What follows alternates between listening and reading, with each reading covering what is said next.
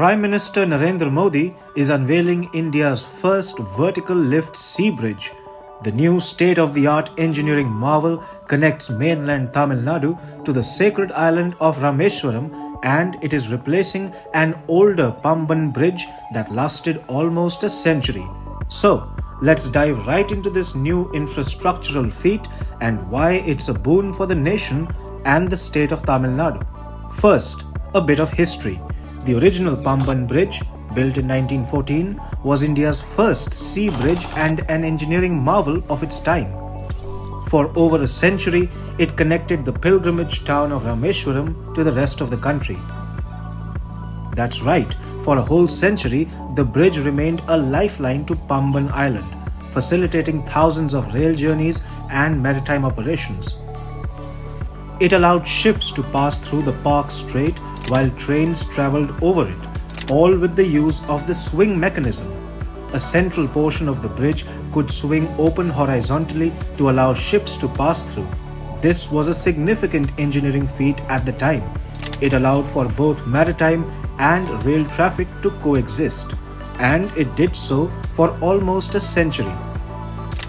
However, by 2022, the aging structure began to show signs of wear and tear and came to be seen as the most dangerous railway bridge in the country. To avoid safety hazards, the bridge was taken out of service, cutting off rail connectivity to Rameswaram, which is on the Pamban Island, across a 2.5 kilometers strait with the main island.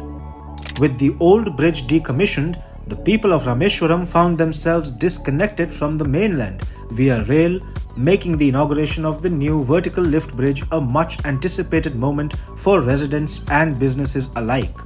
Now, the new Pamban Bridge takes the legacy of its predecessor to a whole new level.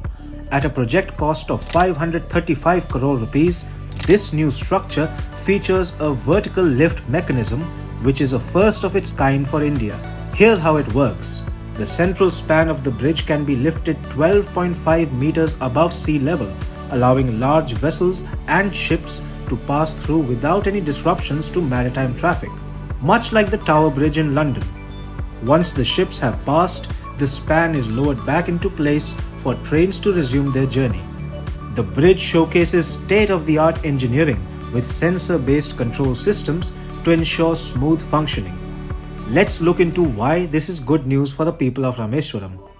The Pamban Bridge spans the Park Strait, a narrow water body that separates Pamban Island from the Indian mainland. Pamban Island, home to the famous Rameswaram temple, is a major pilgrimage destination, attracting millions of visitors annually. The bridge plays a crucial role in connecting the island to the mainland, making it vital for local residents, businesses, and tourism. Remember, Rameswaram is a town of fishermen, so it is a great boost for their businesses. The region is also geographically significant due to its proximity to Sri Lanka, with the Park Strait forming part of the natural border between India and Sri Lanka. For decades, the Pamban Bridge has served as a key transportation route across this critical waterway, enabling rail connectivity to Rameswaram, which is a crucial economic and religious hub. Over the past decade, Tamil Nadu's railway infrastructure has seen unprecedented growth. Budget 2025 had allocated 6,626 crore rupees for the state, 7 times what the state got in the 2009 to 2014 period.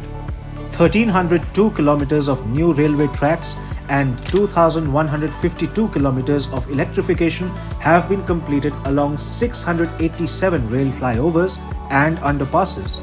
77 stations, including Chennai Egmore, Madurai, Rameswaram, Katpadi and Kanyakumari, have undergone major facelifts under Amrit Bharat Station scheme.